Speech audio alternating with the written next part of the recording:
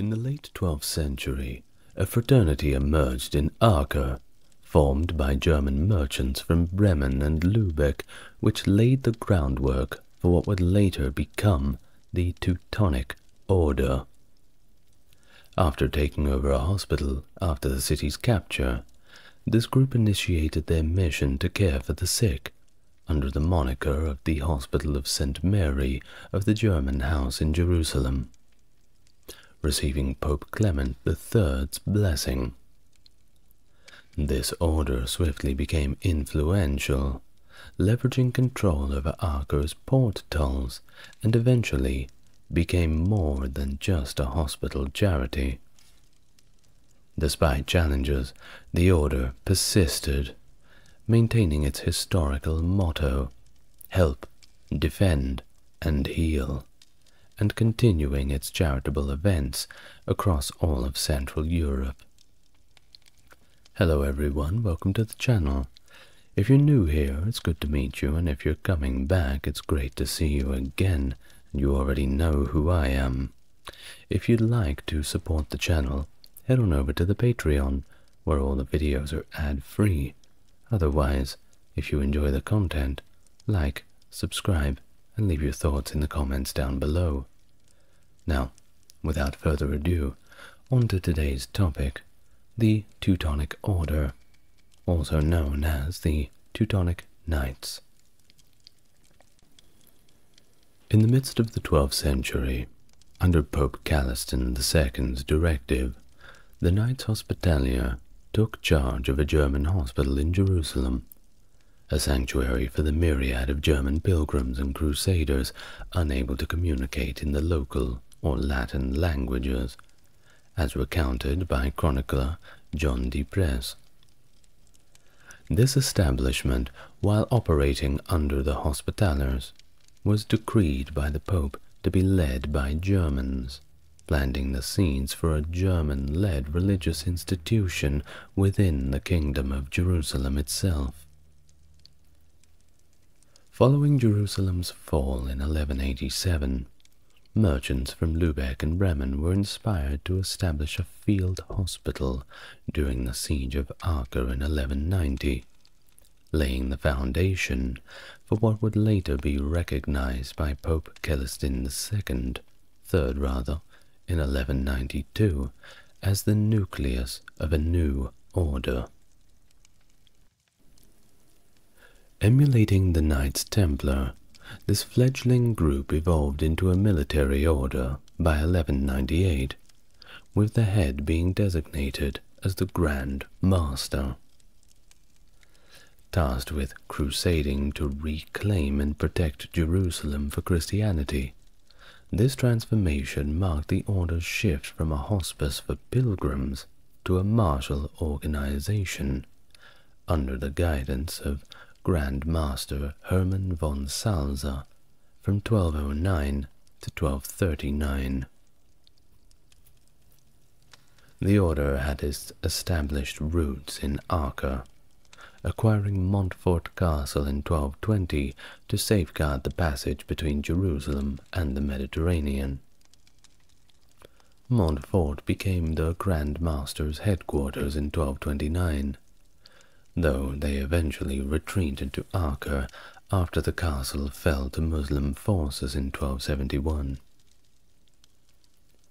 Their reach extended across the Holy Roman Empire, including modern-day Germany and Italy, as well as Francocratia and the Kingdom of Jerusalem, bolstered by many land donations.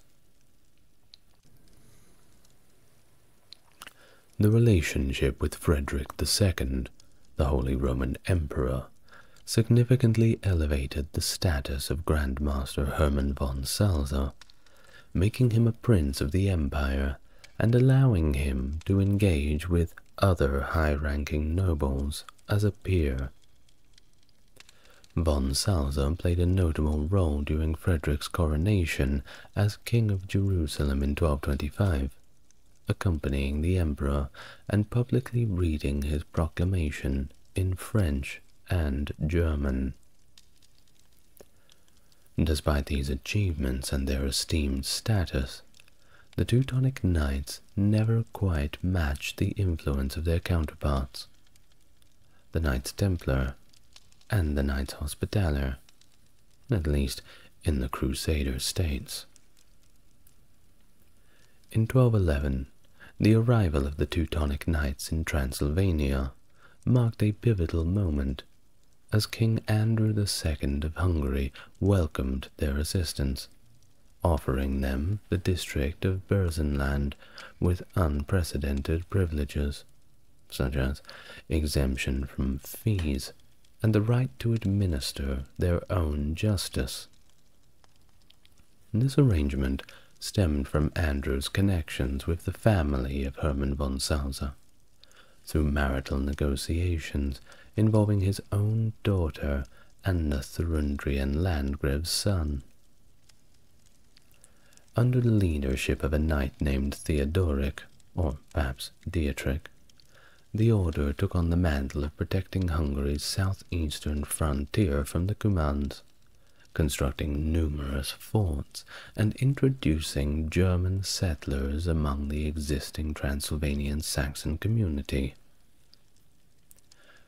Their aggressive expansion and fortification efforts, including the construction of stone castles by 1220, however, ignited envy and suspicion among the Hungarian nobility and clergy, who had been previously more or less indifferent to these lands. The return of King Andrew from the Fifth Crusade to a kingdom simmering with discontent over the campaign's costs and failures exacerbated tensions even further. Nobility pressure to retract the knight's privileges had led Andrew to reassess the initial agreement, although initially he stopped short of revoking their rights. Amidst the rising uncertainty about their future under Prince Bela's impending rule, the knights sought to place themselves directly under papal authority in 1224, a move that, unfortunately for them, backfired rather spectacularly. When King Andrew found out about this, he promptly expelled them from the country in 1225. While the ethnic German settlers brought by the order were allowed to stay, becoming part of the Transylvanian Saxons, Hungary was left vulnerable. You see, the expulsion of the knights, who had provided a robust military defense, left the region ill-prepared against the subsequent Cuman incursions, once again threatening the peace and security of the southeastern borders. In 1226, amidst the crusading zeal that swept through Western Europe, Duke Conrad I of Masovia, from northeastern Poland, sought the help of the Teutonic Knights to secure his borders against the pagan Baltic Old Prussians.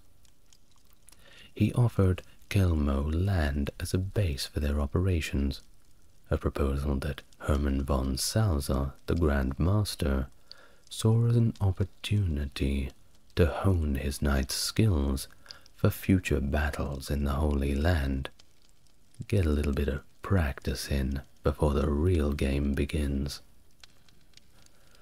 The Golden Bull of Rimini, issued by Emperor Frederick II, granted the order special imperial rights over Prussia, including that aforementioned Kelmo land under the guise of papal sovereignty. In a significant expansion of their influence, the knights absorbed the smaller order of Dobirzin in 1235, further cementing their presence in the region and somewhat bolstering their numbers. The campaign to subjugate Prussia unfolded over 50 years, marked by intense violence and resistance from native Prussians who fiercely opposed their conquerors, going as far to execute captured knights in very barbaric medieval rituals. We're talking public executions, racks ripped apart by horses, all manner of medieval imagination.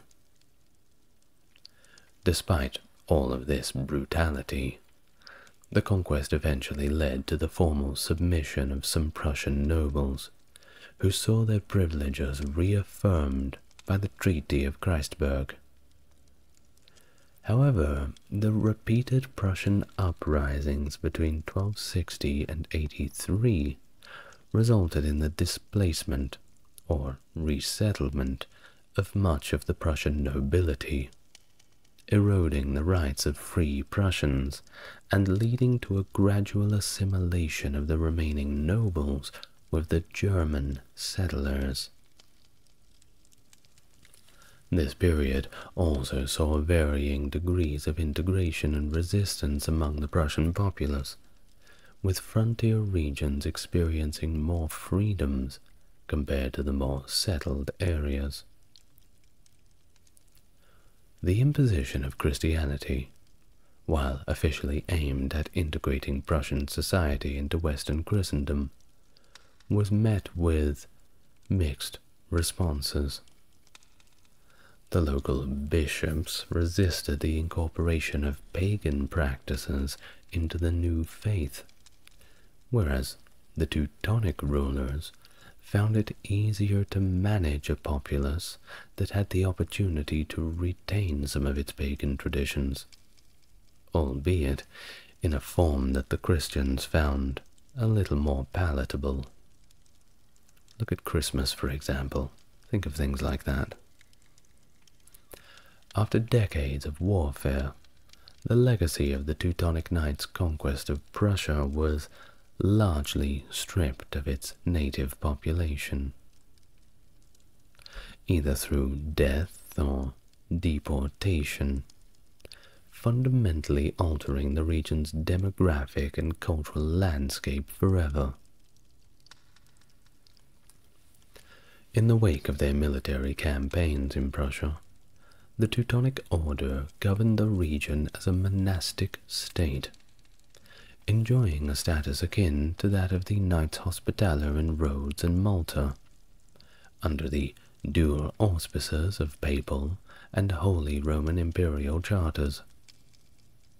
This era saw Prussia become a bastion of the Order, as it sought to recover from the demographic devastations of plague and warfare that had decimated the native Prussian population.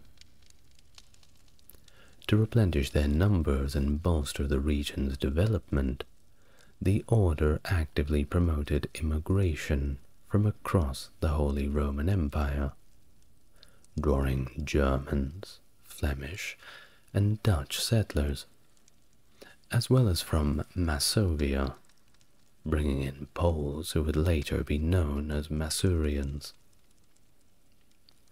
This influx of settlers encompassed a broad social spectrum, including nobles, burghers, and peasants, facilitating a gradual assimilation of Germanization of the surviving Old Prussians. So, the landscape of Prussia was dramatically transformed by the Order's architectural endeavors as well, with the construction of numerous castles serving as military bastions to quell native uprisings and support the ongoing confrontations with neighboring realms, like the Grand Duchy of Lithuania and the Kingdom of Poland. These confrontations were a hallmark of the 14th and 15th centuries, punctuating the Order's tenure in the region with a series of military engagements. Furthermore, the establishment of major towns and cities on the ruins of former Prussian settlements marked the landscape with symbols of the Order's dominion and the new Christian order that they imposed. Among these new urban centers were Turin, Kelmo, Olsitzen, Elblag, and Klaipeda, and notably the more recognizable Königsberg, which was established in 1255 to honor King Otakar II of Bohemia, symbolizing the profound transformation and Christianization of the Prussian lands under the Teutonic Order's rule.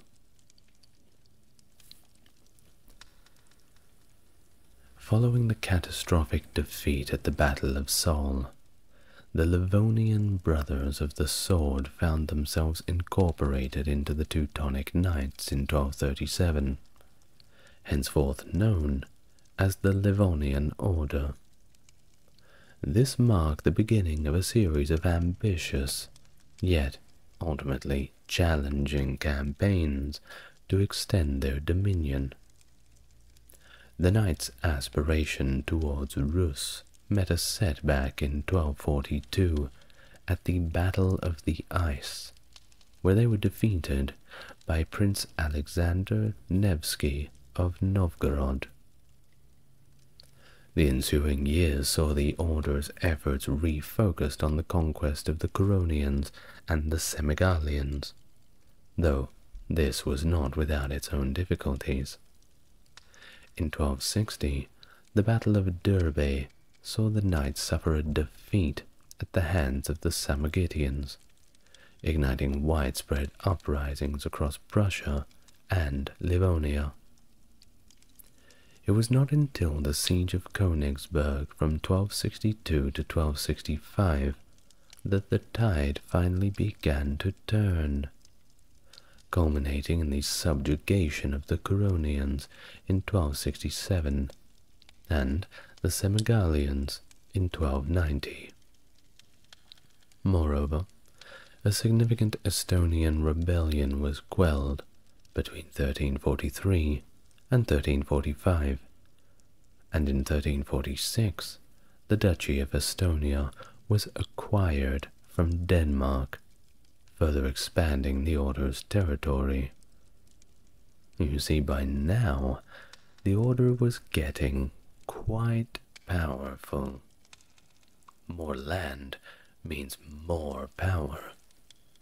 And as with the Church, the knightly orders, the nobles, it always comes down to land. The fall of Acre in 1291 and subsequent expulsion from Hungary left the Teutonic Knights in search of a new focus for their crusading zeal. And eventually, they found one, a little more close by, in fact, a stone's throw away. They found a target for their cause in the pagan people of Lithuania. The region's resistance to Christianization, at least compared to the rest of Eastern Europe, presented a protracted challenge. Initially relocating their headquarters to Venice with ambitions to reclaim Outremer, the Order soon shifted focus to Marienburg, better positioning themselves for the conflict with Prussia. The prolonged pagan stance of Lithuania attracted knights from across Western Europe to join the seasonal campaigns, leading to notable victories such as the Battle of Strava in 1348 and the Battle of Rudau in 1370. The warfare between the Order and Lithuania was once again marked by extraordinary brutality, as was the style in the 14th century, with recorded instances of torture and ritualistic killings on both sides. The conflict deeply influenced the political landscape, fostering enduring rivalries and impacting the cultural psyche of the region. It was never really the same after these wars. This protracted struggle actually spanned the breadth of over 200 years, with the front line stretching along the Neman River, dotted with numerous forts and castles, encapsulating the enduring and bloody saga of the Teutonic Knights' campaigns in the Baltic.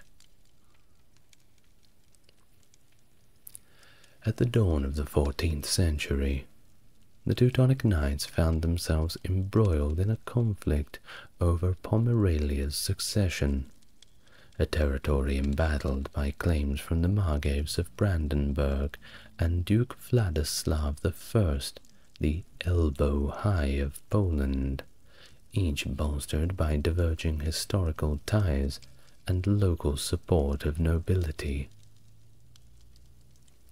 The death of King Wenceslas of Poland in 1306 intensified these disputes, leading Brandenburg to seize much of Pomerania, leaving only Gdansk's citadel unoccupied.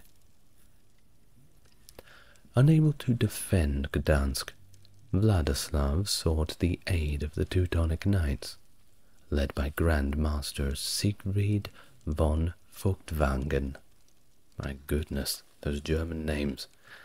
Please excuse my Polish and the German pronunciations. It's not what this channel is best at.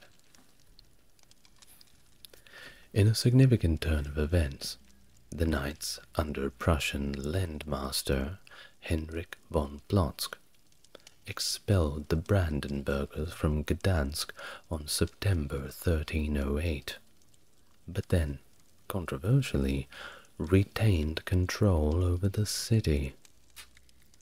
Reports of a massacre vary widely, with figures ranging from 60 to as many as 10,000 victims, reflecting the contentious and unresolved nature of the event.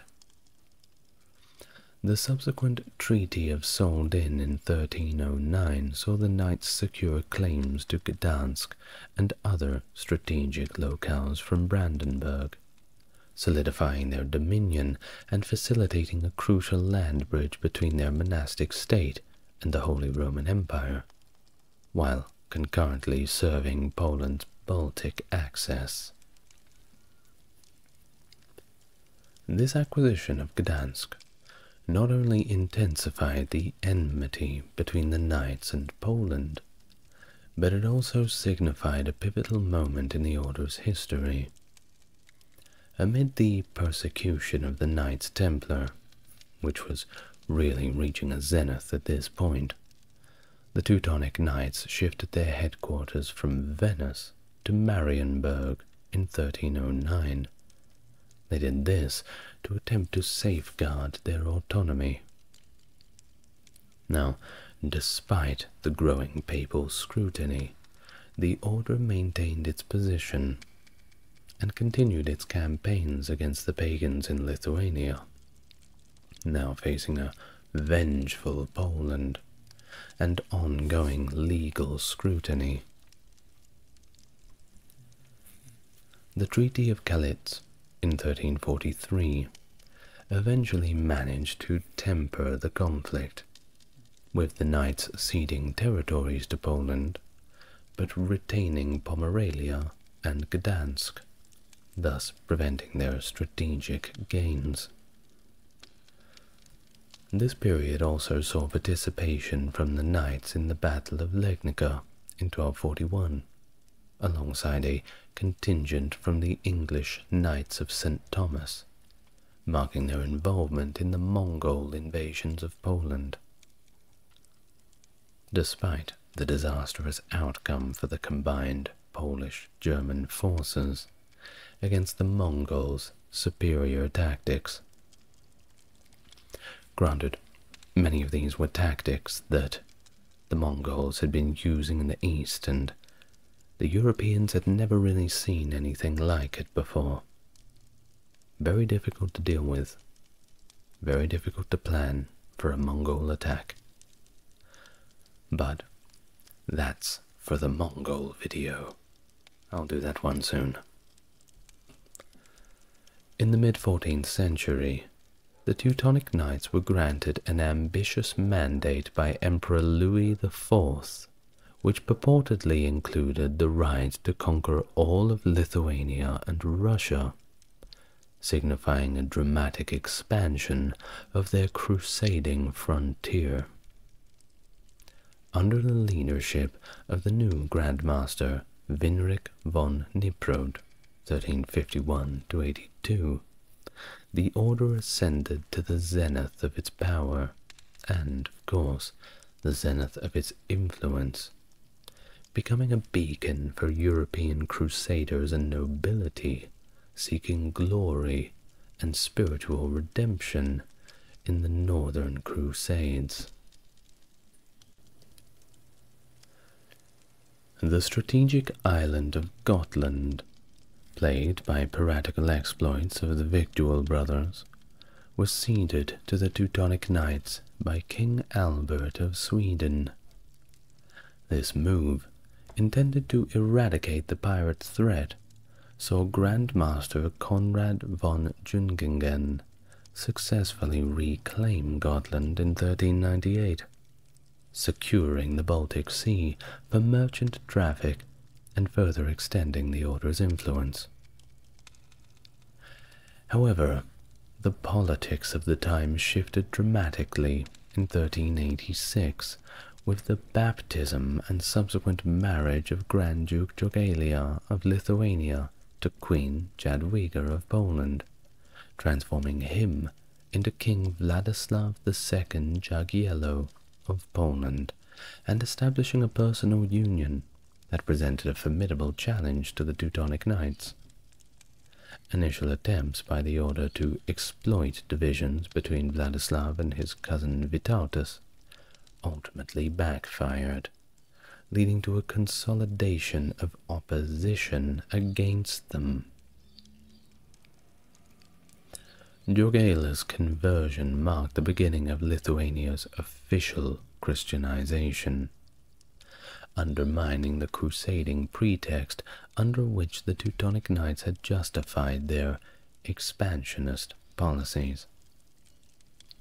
Despite the nominal Christian status of both Prussia and Lithuania, hostilities with Poland and Lithuania persisted, fueled by territorial ambitions and deep-seated rivalries.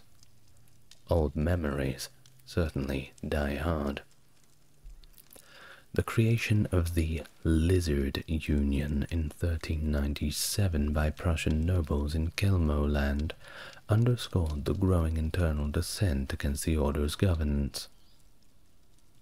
By 1407, the Teutonic Order had reached the pinnacle of its territorial expansion, commanding a vast dominion that included Prussia, Pomerania, Samogotia, Gotland, Osel, the Neumark, and more, further consolidated by the pawn of Neumark from Brandenburg in 1402.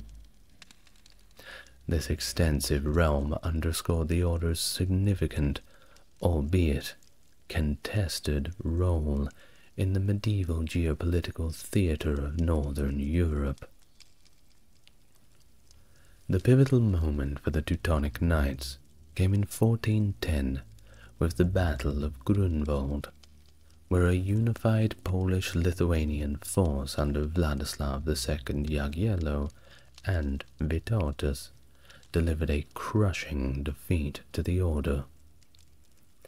This battle saw the fall of Grandmaster Ulrich von Jungingen, along with the majority of the order's top officials, challenging the myth of their invincibility.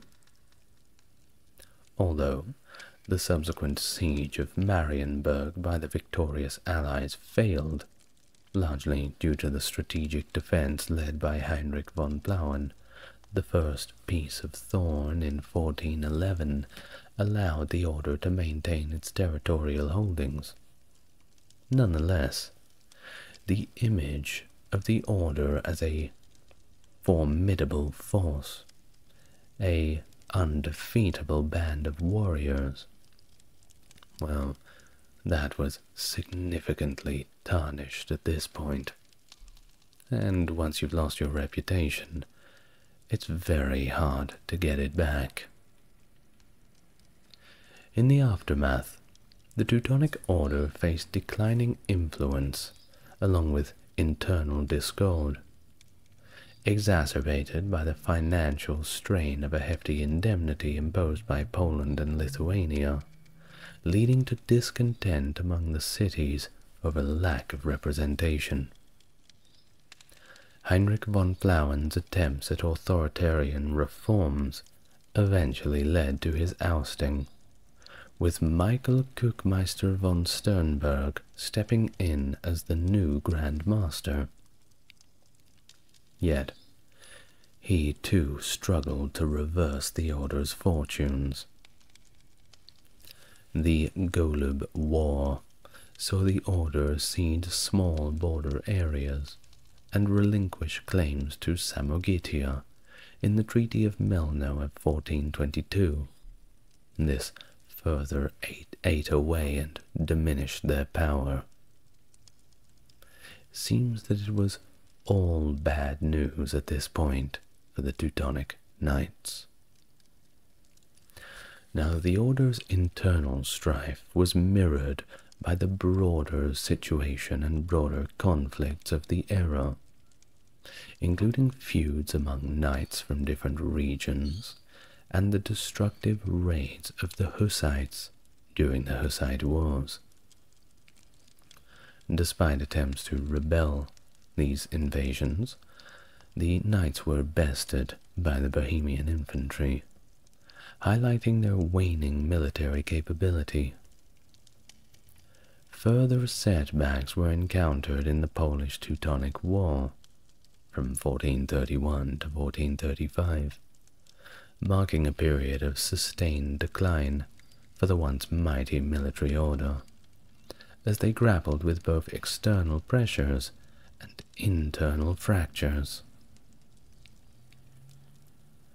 The formation of the Polish Confederation in 1440 by the gentry and the burghers within the state of the Teutonic Order marked the beginning of significant political upheaval.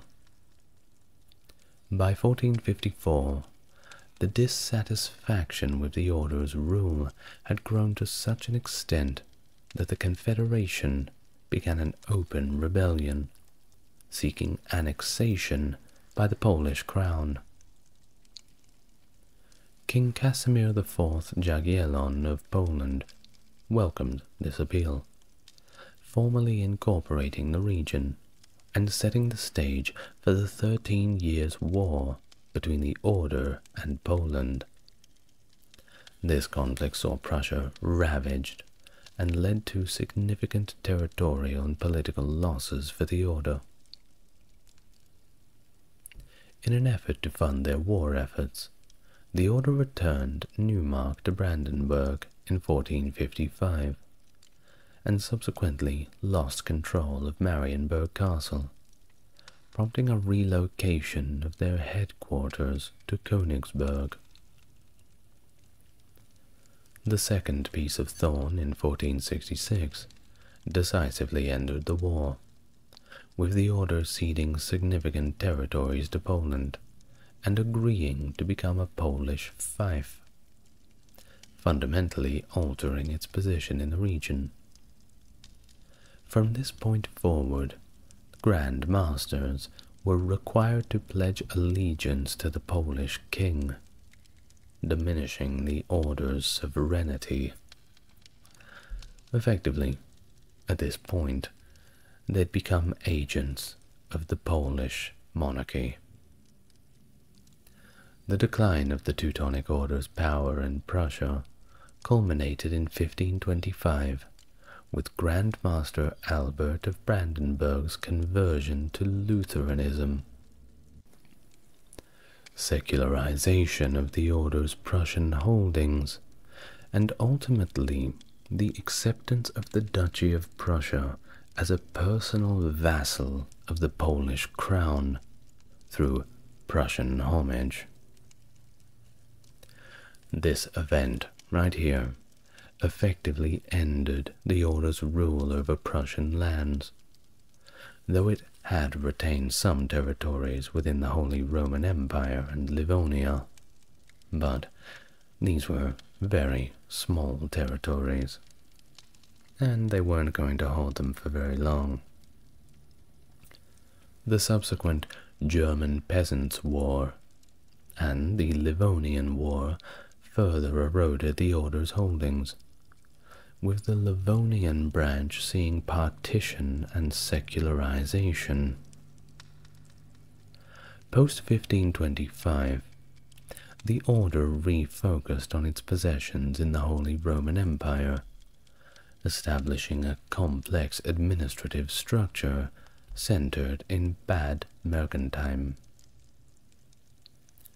Despite these changes, the Order's loss of Prussia remained a significant reduction in its power and territorial control, shifting its role from a sovereign military entity to a more fragmented and largely ceremonial organization within the shifting landscape of early modern Europe.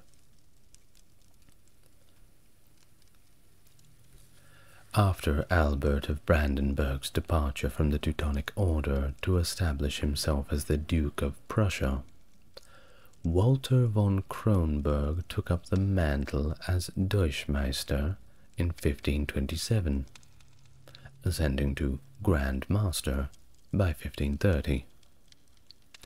His leadership marked a significant transitional period for the Order, notably recognized by Emperor Charles V, who amalgamated the roles of Deutschmeister and Grand Master into the title of Hoch- und Deutschmeister in 1531, elevating the position to the status of Prince of the Empire.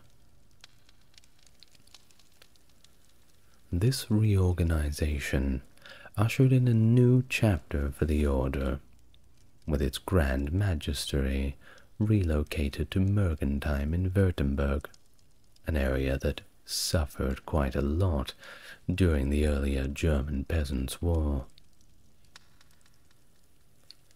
The Order's commitment to the imperial cause, particularly its support for Charles V against the Schmalkaldic League, underscored its enduring martial spirit. Old habits were hard to shake.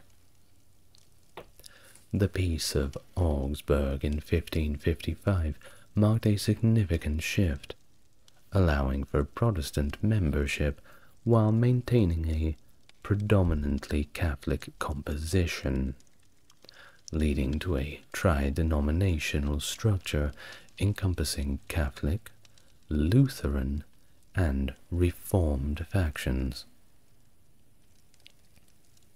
This period also saw Grand Masters from notable German families, and after 1761, the House of Habsburg-Lorraine, managing the Order's extensive holdings and leveraging its military expertise in service to the Habsburg monarchy against the Ottoman Empire.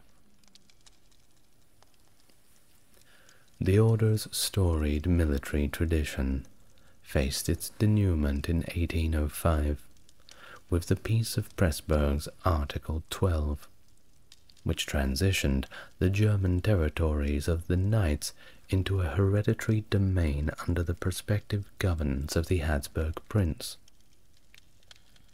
However, the provisions of Pressburg went unfulfilled by the Treaty of Schönbrunn in 1809, leading Napoleon Bonaparte to order the dissolution of the Knights' remaining territories, distributing them among his German allies by 1810. And this marked the definitive end of the Teutonic Knights' territorial sovereignty transitioning the order from a formidable military and monastic power into a chapter of European history, shaped by centuries of crusade, conflict, and change. And with that, we reach the end of our video for this evening. I'd like to thank my Mega Chad tier patron, Stark Factory, for his generous contribution to the channel. Contributing to the Patreon keeps me going, so I can keep up this pace. It's quite motivating, you know. Also, I'd like to thank all of my viewers for joining me and watching, especially if you got this far. Your patience is a virtue. The Knights Templar, officially known as the Poor Fellow Soldiers of Christ and of the Temple of Solomon, was a prominent military order of the Catholic Church during the Middle Ages. Founded around 1119, the Templars played a significant role in the Crusades, operating from their headquarters on the Temple Mount in Jerusalem.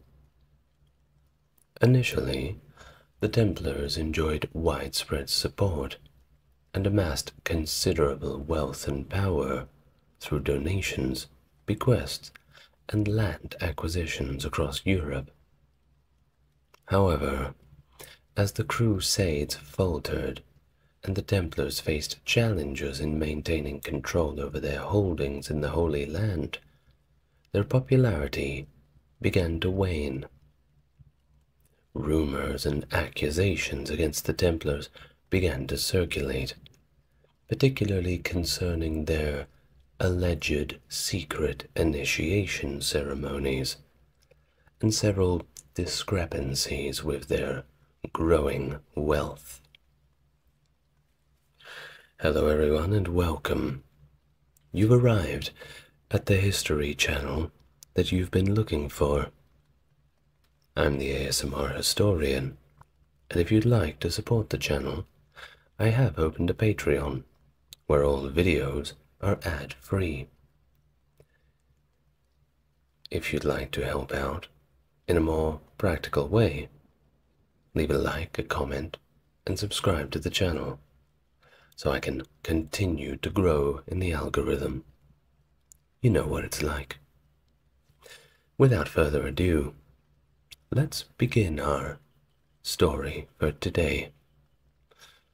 All you need to know about the Knights Templar. Firstly, I'm going to provide you with a brief explanation of who the Knights were before we go into real specifics of a chronological history. So let's begin from there.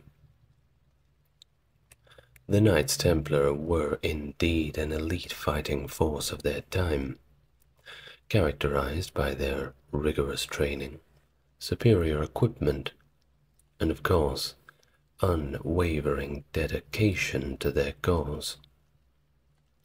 Their religious convictions shaped their military ethos, emphasizing bravery, discipline, and self-sacrifice. Within the Templar ranks, there were 3 distinct classes, each serving a specific role in fulfilling the Order's mission. At the highest echelon of this were the Knights, the warrior monks who formed the core combat force. Sworn to poverty and obedience, they wore white robes, symbolizing purity, and served as the vanguard in battle.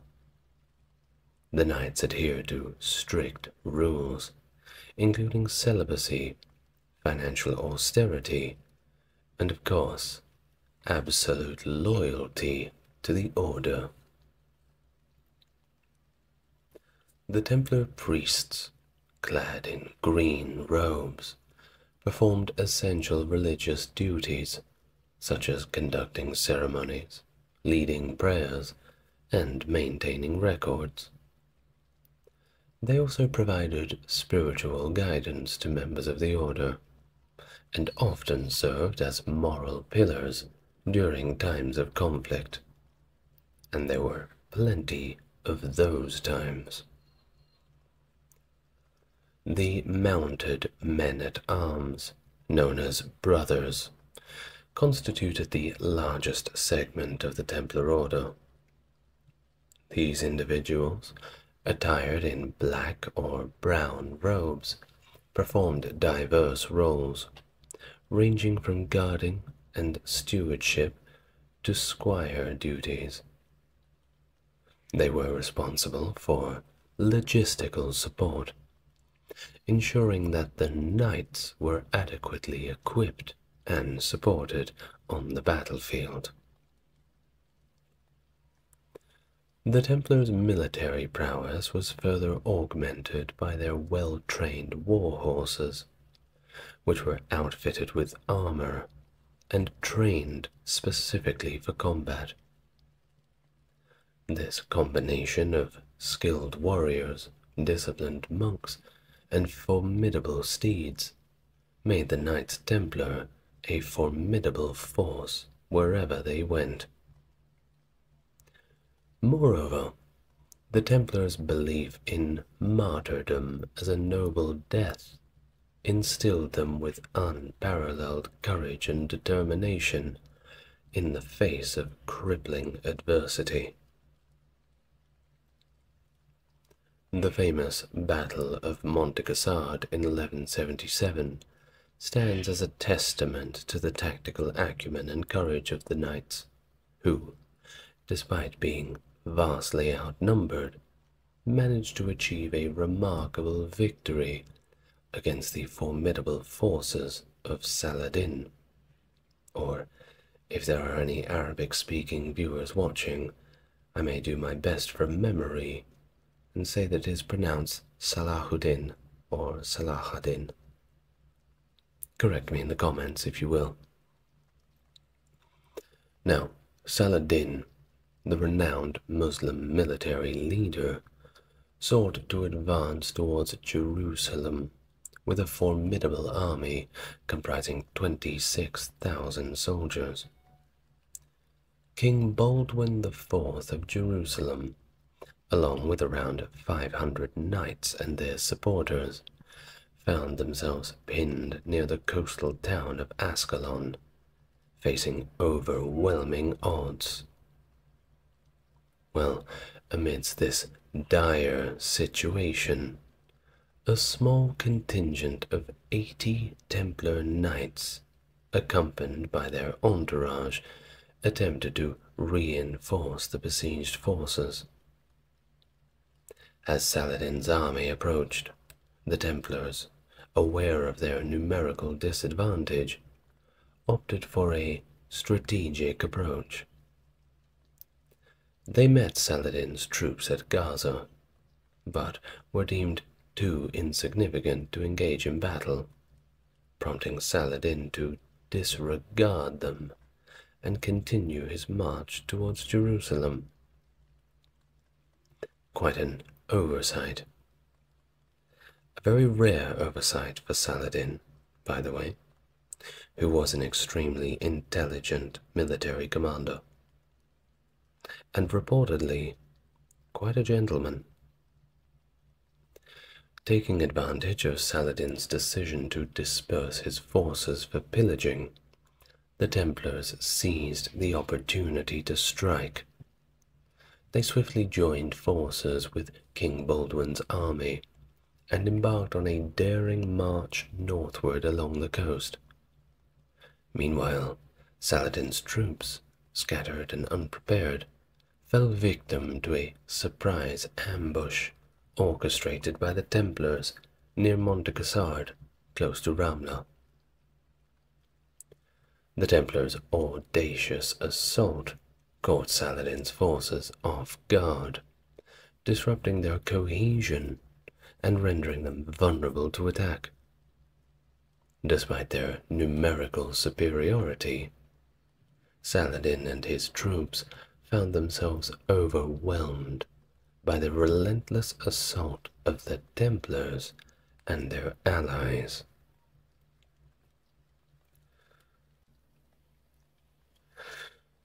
The Battle of Montcassard proved to be a decisive turning point, as Saladin's army suffered heavy losses and was compelled to retreat in disarray.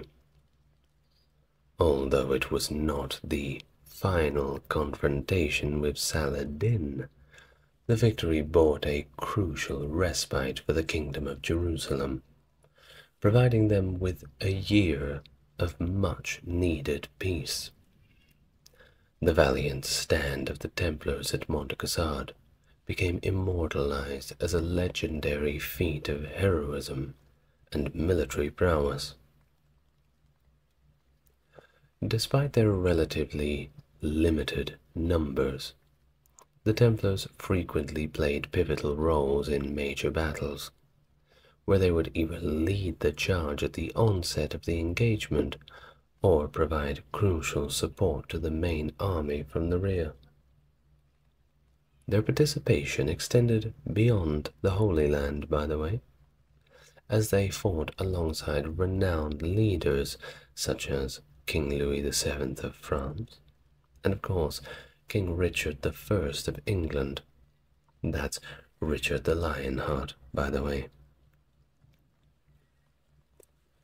In addition to these exploits in Palestine, members of the order were also actively involved in the campaigns of the Spanish and Portuguese Reconquista.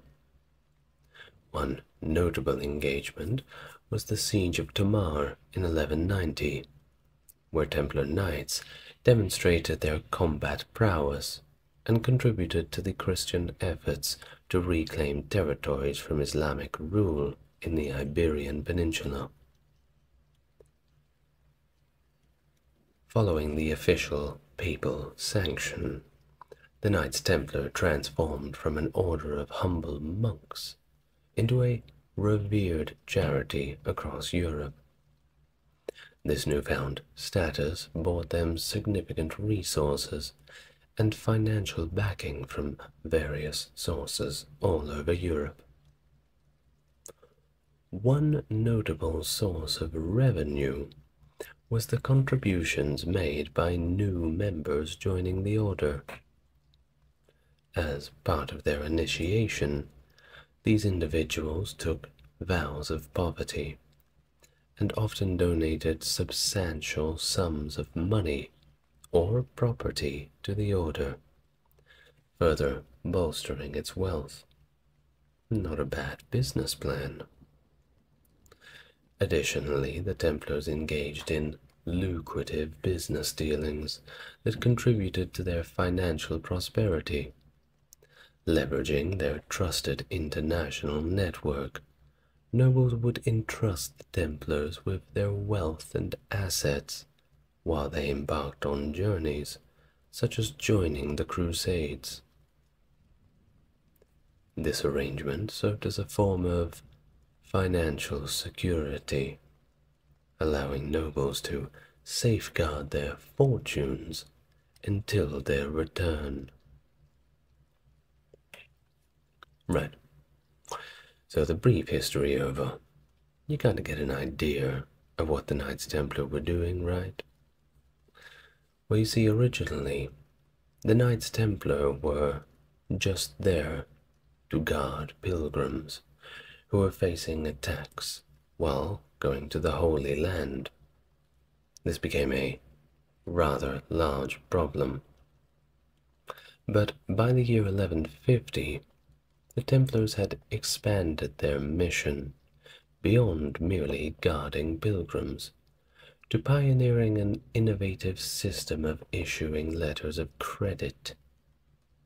Pilgrims would deposit their valuables and deeds at a Templar house in their home country and receive a letter detailing their holdings in return. This letter, often encrypted with a cipher alphabet, served as a form of currency that pilgrims could use to withdraw funds from their accounts at other Templar establishments along their journey. Pretty clever, huh? Not only did this system ensure the safety of pilgrims by sparing them from carrying valuable possessions, but it also enhanced the Templars' influence and economic power. As the Knights Templars' involvement in banking activities expanded, they became increasingly influential in the realm of finance, ultimately shaping the foundations of modern banking practices. Despite the Church's prohibition against usury, that's charging interest, the Templars found ways to engage in lending practices by implementing clever loopholes. Instead of charging interest directly, they devised agreements where they retained rights to the production of mortgaged property, effectively charging rent in lieu of interest. This is quite often how Sharia-compliant banks work in the Islamic world. They still charge the interest, but they simply do not call it interest. It's more of a fee to service the loan. The Templars' vast holdings were essential to sustaining their military campaigns, as the cost of maintaining a knight grew substantially over time, requiring extensive land and resources. The order accumulated significant estates to support these operations. For example, by 1180, a Burgundian noble required 3 square kilometers of land to sustain himself as a knight, a figure that rose to 15.6 square kilometers of land by 1260. Now that's inflation. Additionally, the Templars were responsible for supporting thousands of horses and pack animals, with high maintenance costs exacerbated by the challenging conditions of the Crusader states in the eastern Mediterranean. And despite these challenges, the Templars' astute political connections and understanding of the commercial dynamics of the Outremer communities propelled them to positions of immense power. For a group that took vows of poverty, they certainly seemed to be very good at making themselves rich. They acquired large tracts of land across Europe and the Middle East, constructed churches and castles, purchased agricultural properties, engaged in manufacturing, and controlled significant import and export operations. Their influence even extended to the maritime domain, with the Templars maintaining their own fleet of ships. At one point, they held dominion over the entire island of Cyprus, demonstrating the extent of their authority and wealth, but also attracting unwanted attention. We'll get to that later. The remarkable success and growing influence of the Knights inevitably raised concerns among rival orders, and of course various nobles across Europe and the Middle East. Among their most powerful competitors were the Knights Hospitaller and the Teutonic Knights, both of whom vied for prestige, resources, and of course, territory in the region. The Knights Hospitaller, also known as the Order of Hospitallers, shared a similar mission to the Templars in providing medical care and protection to pilgrims in the Holy Land. While they initially cooperated with the Templars, competition for resources and influence inevitably led to tensions between the two orders. Similarly, the Teutonic Knights, originally established to provide medical assistance during the Crusades, evolved into a formidable military order focused on expanding Christian territory in the Baltic region. Their ambitions often clashed with those of the Templars, particularly in areas where spheres of influence overlapped, and there were a few of those. In addition to rivalry from other orders, the Templars faced scrutiny and apprehension from various nobles and, even more dangerously, monarchs. Some nobles had expressed concern over the Templars' considerable wealth and financial power, fearing that their economic influence could undermine the traditional power structures. Furthermore, the Templars' status as an independent military force, accountable only to the Pope and God, of course, raised suspicions among rulers who sought to maintain control over their territories. The Battle of the Horns of Hattin in 1187, well, that marked a significant setback for the Templars and the Crusader states. Led by Grand Master Gerard de Ridefort, the Templars suffered a devastating defeat against Saladin's forces. That's right, Saladin came back swinging, and this time it was personal. Gerard de Ridfort's lack of strategic acumen, combined with poor decisions such as venturing into the arid hill country without adequate supplies, led to the Templars being overcome by the heat and eventually surrounded and massacred by Saladin's army. This defeat paved the way for Saladin's capture of Jerusalem, dealing a severe blow to the cause of the Crusaders. However, don't write them off too quickly.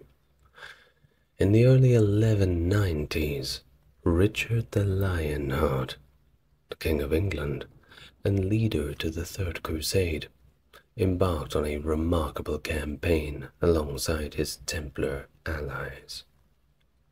Through a series of decisive military actions, Richard and the Templars managed to recapture significant portions of Christian territory from Saladin.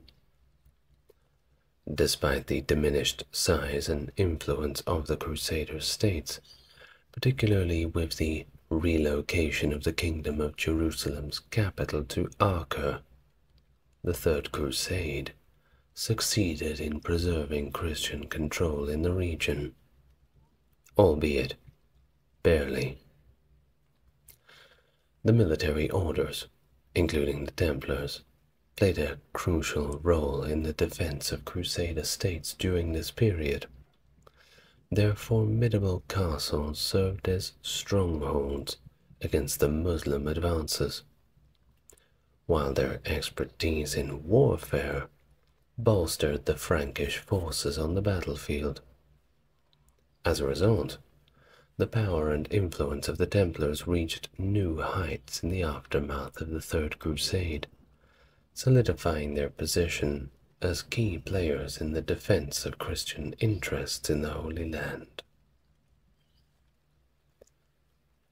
Following the siege of Acre in 1291, the Templars faced the necessity of relocating their headquarters from the Holy Land to the island of Cyprus. Jacques de Molay, who assumed the role of the order's Grand Master around 1292, undertook a significant effort to rally support for the Templars and organize yet another crusade.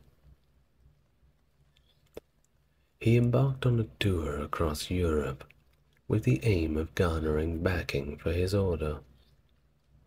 During his travels, he met with Pope Boniface the 13th, or the 8th rather, who agreed to grant the Templars similar privileges in Cyprus as they had already enjoyed in the Holy Land. Additionally, Charles II of Naples and Edward I offered various forms of support to the Templars. This support ranged from exemptions from taxes to pledges for future assistance in building a new army. These pledges of support were, of course, crucial for the Templars, as they sought to regroup and maintain their influence in the face of their loss of territory in the Holy Land. However, their efforts to organize another crusade to get that land back would ultimately face significant challenges amidst the changing dynamics of European politics and the waning enthusiasm for further military expeditions to the east. In 1298, the military orders, including the Knights Templar led by Jacques de Molay, along with the Hospitaller and other forces, undertook a campaign in Armenia to repel an invasion by the Mamluks. Despite their efforts, they were unable to achieve success, and the fortress of Rosh Gulmaim in the Belen Pass, which was the last Templar stronghold in Antioch, fell to the Muslims. Following this setback, in 1300, the Templars, in conjunction with the Knights Hospitaller and forces from Cyprus, launched an attempt to recapture the coastal city of Tortosa. Although they managed to seize the island of Arwad near Tortosa, their control of it was short-lived, and they soon lost it again. This loss of Arwad marked the end of the Crusaders' presence in the Holy Land, as it was their last foothold in the region. Despite still retaining a base of operations in Cyprus and possessing significant financial resources, the order found themselves without a clear purpose and without widespread support. Things had changed. This precarious situation ultimately contributed to their downfall as they became increasingly vulnerable to external pressure, but also internal strife. Now, this is where another main character comes into the story. A bit of a villain. If you thought Saladin was the villain, well, you are yet to meet King Philip IV. King Philip IV of France harbored deep suspicions towards the Templars, fearing that they might be plotting to establish a sovereign monastic state, similar to the Teutonic Knights in Prussia. His concerns were compounded by the Templars' support for a coup on the island of Cyprus in 1306, which resulted in the abdication of King Henry II in favor of his brother, Amalric of Tyre. Additionally, Philip inherited land in Champagne, France, where the Templars had their headquarters. The order was already perceived as a state within a state, enjoying considerable wealth, exemption from taxes, and maintaining a large standing army, capable of freely traversing European borders, despite having lost much of his presence in the Holy Land. This, of course, was rather threatening to the monarchies of many countries. Think about how the East India Company grew so much that it became a government unto itself. This is kind of what happened with the Templars and the actual governments, those who were put in place because they had a real claim, quote unquote, to power. Well, they were not going to tolerate this for too long, especially now that the Templars had no one left to fight. The Holy Land was gone, and there was simply a group of highly trained warriors with very sharp blades and nothing to do. On the ominous date of Friday, October 13th, 1307, scores of French Templars were simultaneously arrested by the agents of King Philip. They were subsequently subjected to torture, particularly at locations like the tower at Chinon, to coerce confessions of heresy and sacrilege within the order. These confessions, obtained under duress, led to their execution. Of course, in our modern day, we know that confessions extracted through torture are not reliable, but this was not our modern day, and King Philip was just looking for an excuse. The charges against the Templars were escalated on August 12, 1308, with increasingly outrageous allegations. At this point, they were just making things up.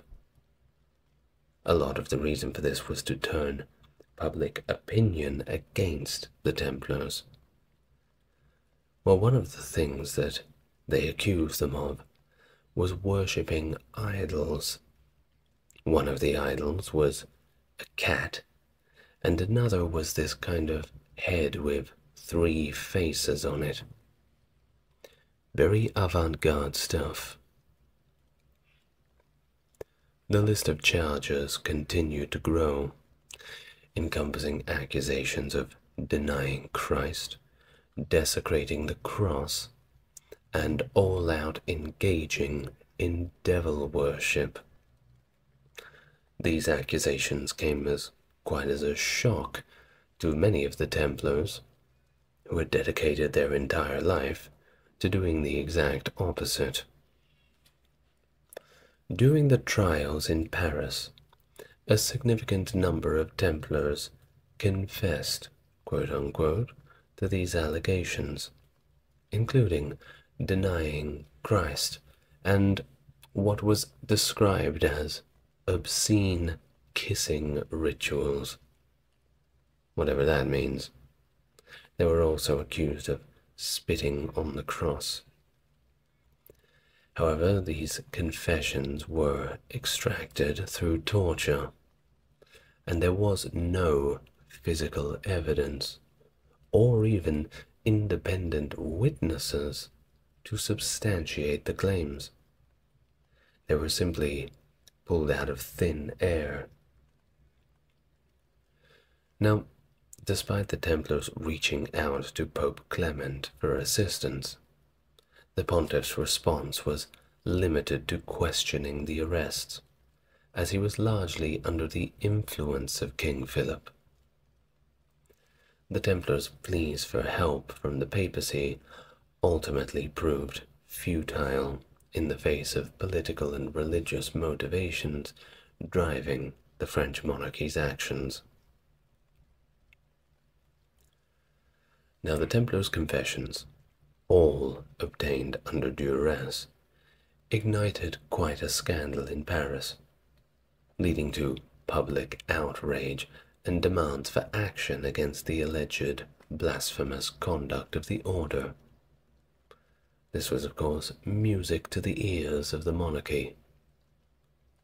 Succumbing to both public pressure and King Philip's concern, Pope Clement issued the bull Pastoralis Preemintarie, instructing all Christian monarchs in Europe to arrest the Templars and seize their assets.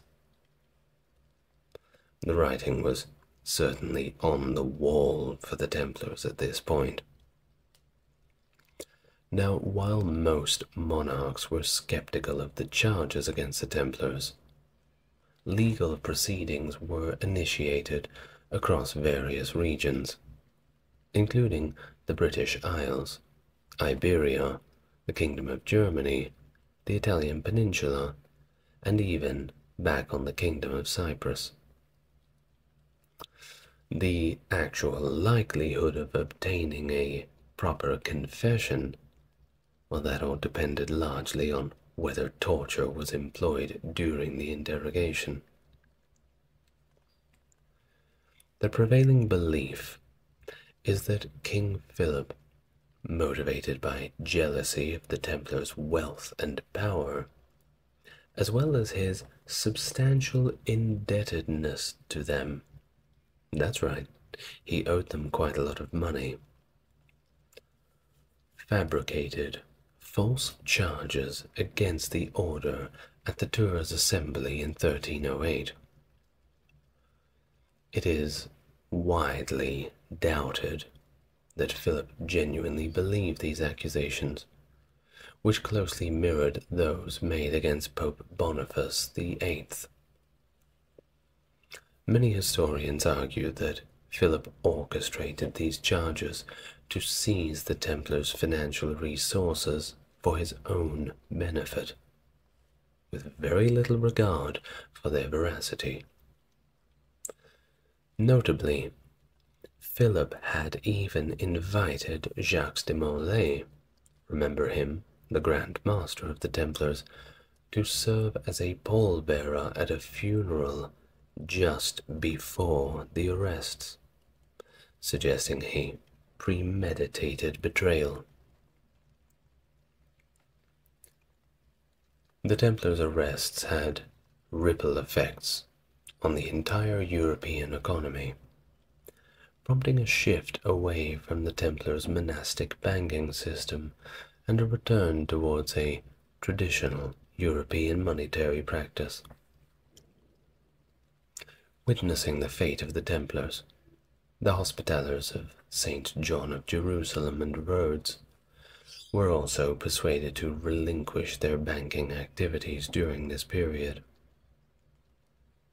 In 1312, the Council of Vienne, and under the intense pressure of King Philip IV, following this council, Clement V issued an edict officially dissolving the Order of the Knights Templar.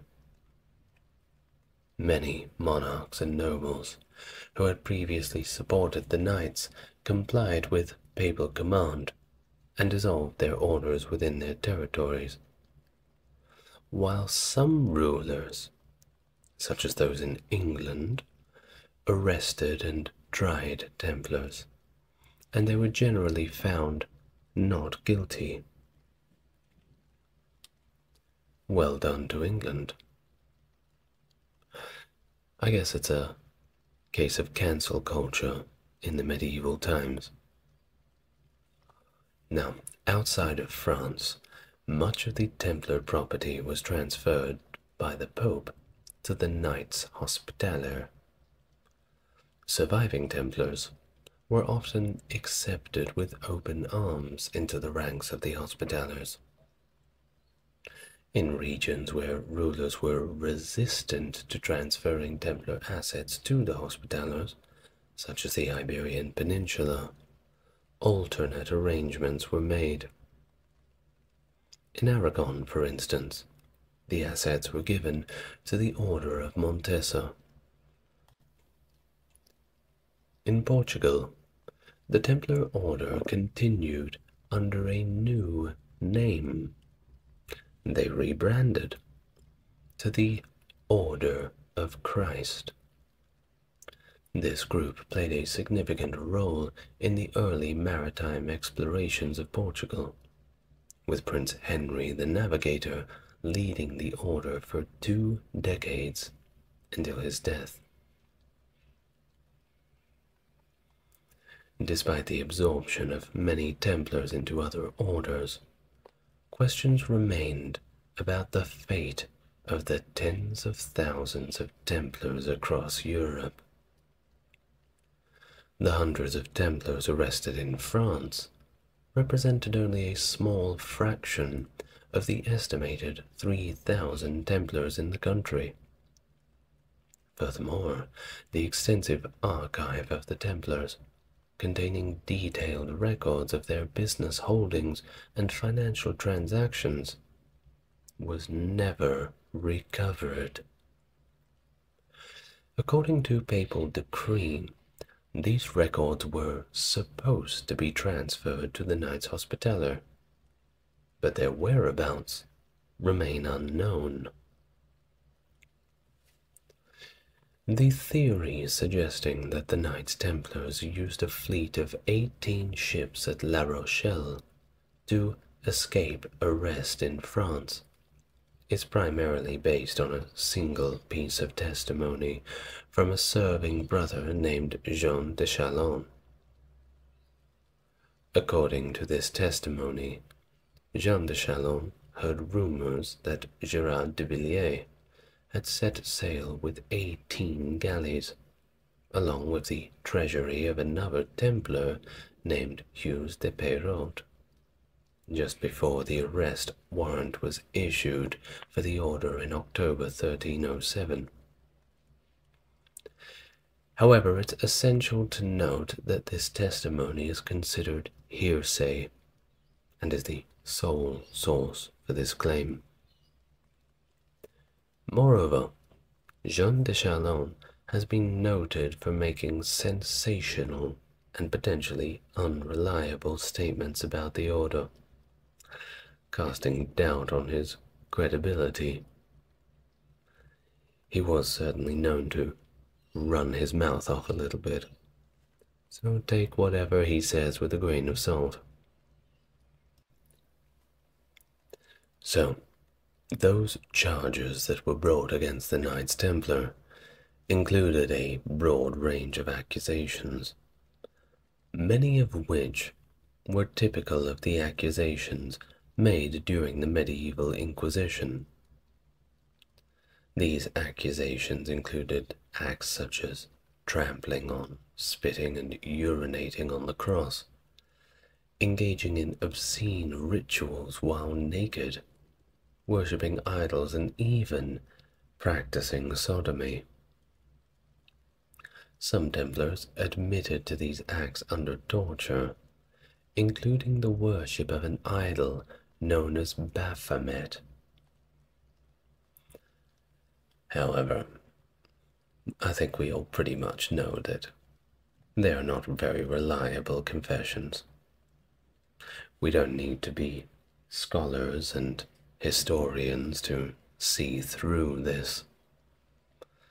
The specific charge of head worship, unique to the Templars, has drawn particular attention. The descriptions of the head, allegedly venerated, varied widely, leading to some scholars to suggest it may have been linked to medieval folklore about magical heads or rituals involving relics. Most of the accusations are about that 3-sided head. So you got 3 faces on the one head. I know, very avant-garde. Overall, the charges brought against the Templars remain a subject of debate, and there are very few scholars who take any credence for them. But you see, within our living memory there exists a twist to the story. A lady named Barbara Frail discovered a thing called a Chinon parchment in September 2001. This parchment, dated the 17th of August 1308, was found in the Vatican's secret archives and indicated that Pope Clement V had absolved the leaders of the order in 1308. Frale's findings were published in the Journal of Medieval History in 2004, drawing significant attention from historians and scholars. In 2007, the Vatican published the Chinon parchment as a part of a limited edition of 799 copies of Processus contra Templarios. This publication provided broader access to the document, allowing researchers to further analyze its contents and its implications. Another Chinon parchment, also dated 20th of August 1308, addressed to Philip IV of France, confirmed the absolution granted to all Templars who had confessed to heresy. This document stated that they were restored to the sacraments and to the unity of the Church. Of course, these discoveries have prompted reassessments of the Templar trials and raised questions about the validity of the accusations. Not like there was already enough questions about that. It provides evidence of the papal absolution of the Templar leaders, suggesting that the trials may have just been political. But you don't need a Chinon parchment to tell you that. Of course, if the discovery in 2001 shows us anything, it's that the story can always have a twist and turn, some 700 years later. Perhaps right now in the Vatican secret archives there lies a document, an artifact or relic that will change this story once again. Who will find that? Will it be you? Maybe. But either way, it seems that the story of the Templars is not over yet. The history of the Knights Hospitaller traces back to the early years of the Order of the Hospital of St. John of Jerusalem, also known as the Knights Hospitaller until 1309. Formed in the 11th century, the Hospitallers played a significant role in the Kingdom of Jerusalem during the Crusades, alongside other military orders, for example the Knights Templar and the Teutonic Knights. While initially focused on providing care for pilgrims, the Hospitallers evolved to become a formidable military force dedicated to safeguarding pilgrim routes. Led by figures like Gerard and Raymond de Puy, they earned recognition from the Pope in 1113 and became known for their distinctive white cross. Their history, chronicled in Latin sources and later accounts by historians like William of Tyre and Joseph de la Ville-Leroux, remains intertwined with the broader narrative of the Crusades in the Holy Land. Hello everyone, welcome to the channel. If it's your first time here, it's good to have you.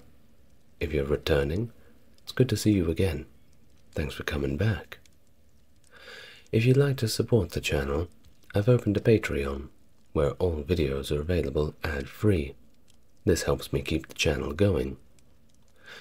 Other than that, if you want to bump me up in the algorithm, a like, comment, and subscribe does wonders for my exposure on this platform. otherwise, please relax and enjoy the video. Today's topic is a history of the Knights Hospitallers in the Crusades. I hope you can enjoy it. Without further ado, let's begin. Raymond de Bois, 1083 to 1160, was a French knight who succeeded Gerard as the second Grand Master of the Order, serving from around 1122 or 1123 until 1160.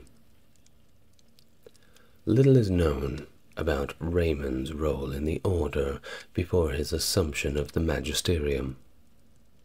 His first official act was recorded on the 9th of December, 1124. During his early years as Grand Master, the Order focused primarily on its social mission. Raymond divided the members of the Order into clerical, military, and serving brothers, and established the first significant hospitaller infirmary near the Church of the Hospital, rather Holy Sepulchre, in Jerusalem.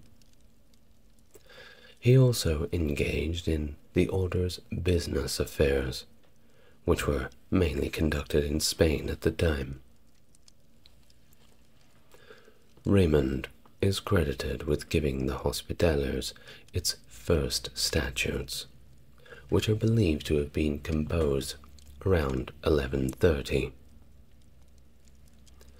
The rule of the Hospitaller predates 1153, as it was approved by Pope Eugene III after 1145, but before 1153, more specifically the 7th of July, before his death. Now this marked the official establishment of the Hospitaller as a proper order, just like the Teutonic Knights and the Knights Templar. From 1135 to 54, the Order enjoyed an exemption from local religious authorities. Additionally, Raymond introduced the Order's Great Seal, which was in use from the 12th century all the way until 1798.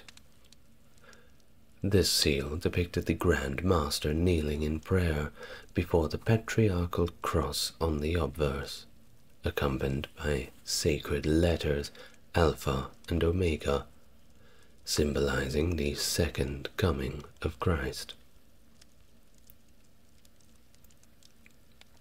Now, back to Raymond de Bois. Raymond de Bois is depicted in several paintings housed in the Salle des Crusades, which is the Hall of Crusades, in the Château de Versailles in France. Alexandre Lamelin's full-length portrait of Raymond de Bois is displayed in the third room of the hall, and is quite a sight to see. Additionally, two battle scenes featuring Raymond de Bois in military action in Syria around 1130 are depicted in the following room. These paintings highlight Raymond's significant role as Grand Master of the Hospitallers during the Crusades. The First Crusade concluded with the capture of Jerusalem in 1099, but it took until 1104 to fully secure the city of Acre. During the early years of the Crusader presence in Acre, the Hospitallers received donated properties in the region. Baldwin I of Jerusalem granted permission for the construction of a commandery north of the Sainte Croix Church in 1110. However, in 1130, the Hospitallers decided to relocate near the north wall of the city due to damages sustained during work at the church. This new location became the Hospitalier Commandery of St. John d'Acre. The Hospitaliers received their first castle, Goliath, from Pons of Tripoli in 1127, which remained in their possession until seized by the Ayyubids in 1207. By 1149, the commandery of the Hospitallers in Acre was described as a very impressive fortified building by many of the pilgrims who came across it. In 1143, Celestine II granted the Hospitallers jurisdiction over Santa Maria Alemana, a hospital established in 1128 to accommodate German pilgrims and other crusaders. While formerly under the jurisdiction of the Hospitallers, the Pope decreed that the prior and brothers of the Domus Theonoricum, the House of the Germans, should always be Germans themselves. This tradition laid the groundwork for the formation of the Teutonic Order in 1190. But that's for another video. Raymond also took over the management of the Leprosarium outside Jerusalem, which later became the Order of St. Lazarus, with Raymond serving as its 7th Grand Master just before his death. A conflict arose between Raymond and Fulk of Angoulême, the Latin Patriarch of Jerusalem, around 1156. The Patriarch accused the Hospitallers of various religious infractions and personal affronts, including competing with the Holy Sepulchre by the beauty and height of their buildings. Sounds like jealousy to me. The conflict escalated when the Hospitallers invaded the Holy Sepulchre with an armed force in response to the Patriarch's complaints. Fulk sought redress from Pope Adrian IV, asking for the withdrawal of a papal bull confirming the prerogatives of the order. Fulk then led a contingent to Rome in 1155, but the case resulted in endless debates, and no satisfaction for Fulk upon his return to Jerusalem later that year. Quite a waste of time, and a wasted trip. Under the leadership of Raymond de Bois, the Knights Hospitalier first transitioned towards their more military role. Of course, they were around before Raymond de Bois was, but the world was changing, and so was their role within it. An act dated 17th of January 1126 marks the first reference to a constable of the Hospitallers named Durand, who held military responsibilities.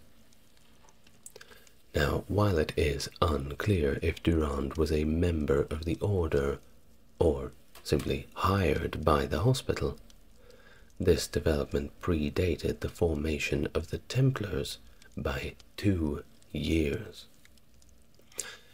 However, the rising influence of the Templars also contributed to the Hospitallers' increased military focus.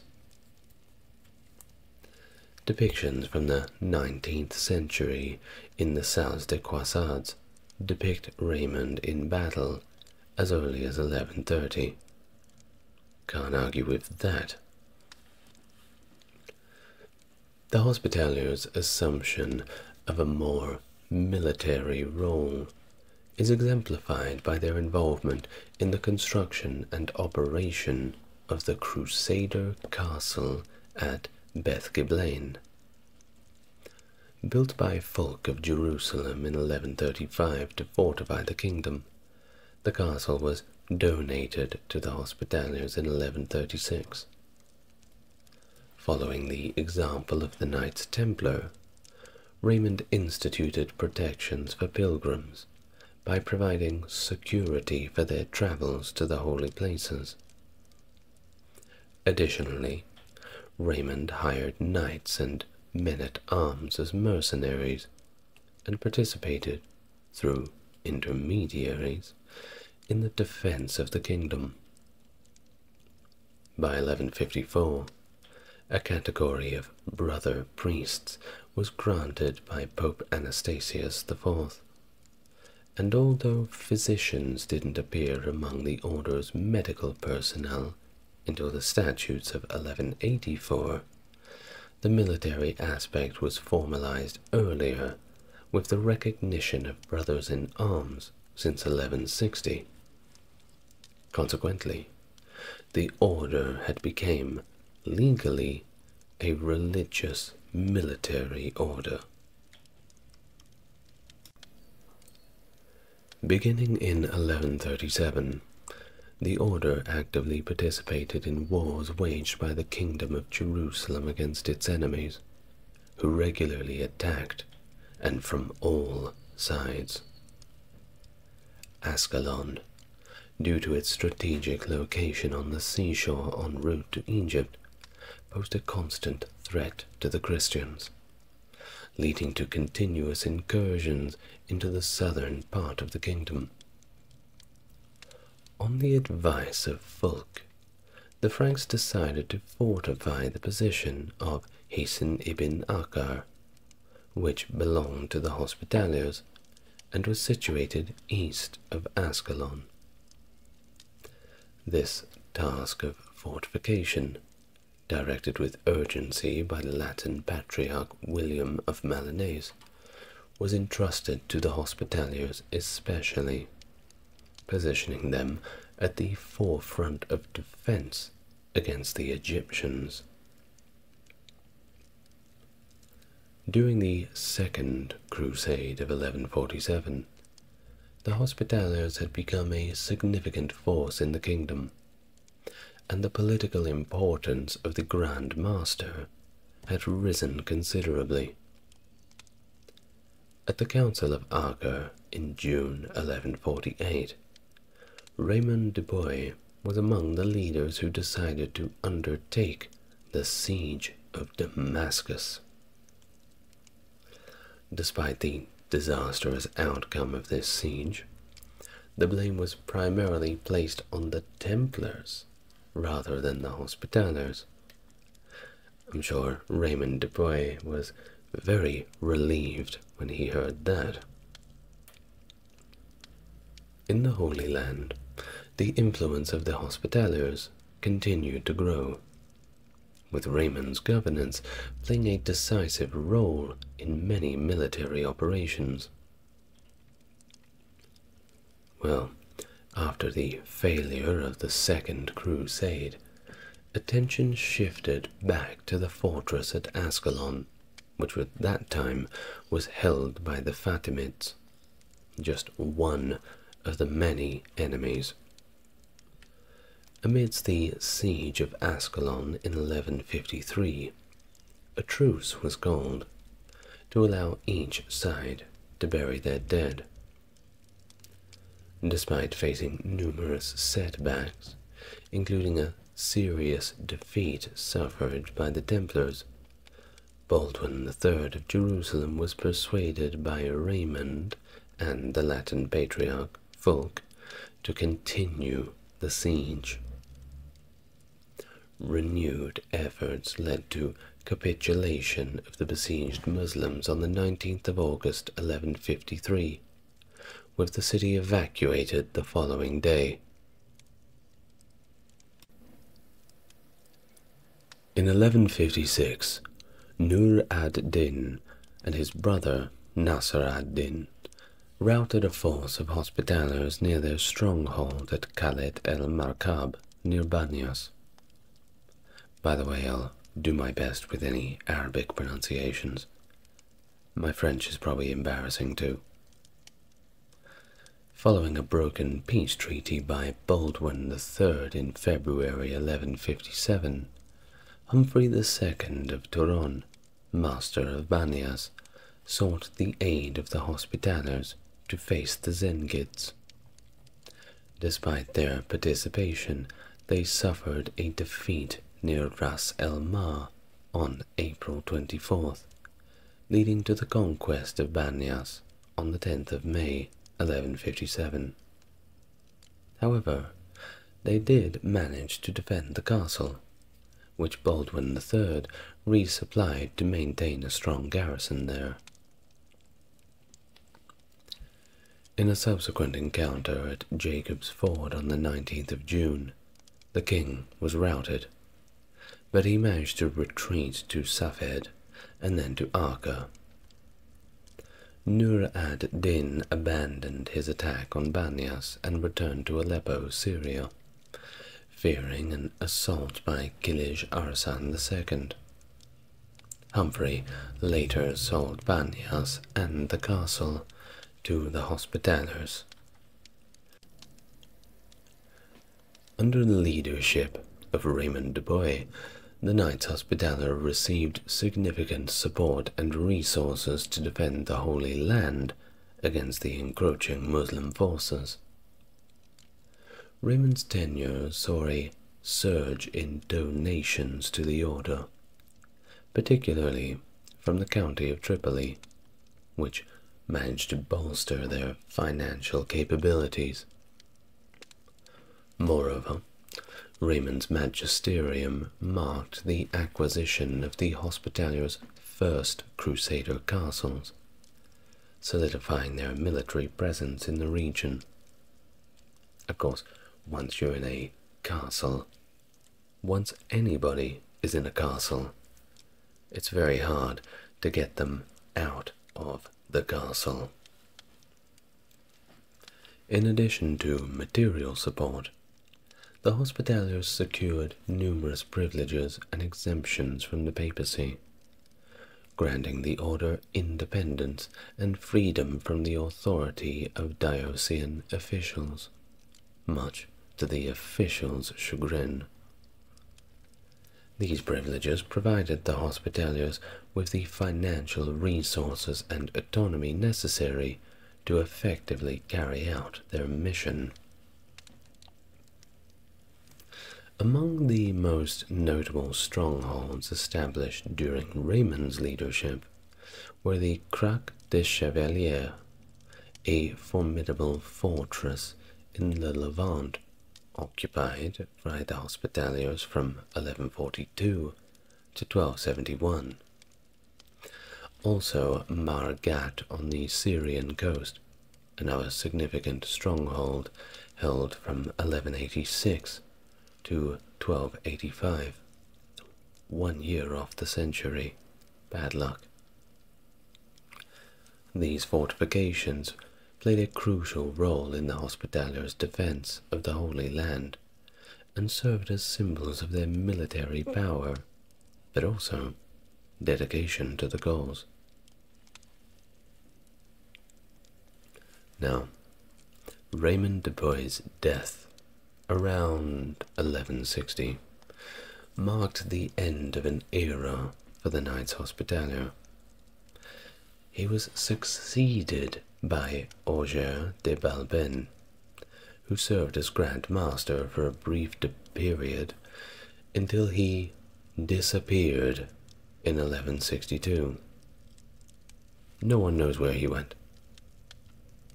Following Auger de Balben's disappearance, Gilbert of Asselet, a French knight, assumed the position of Grand Master in 1162.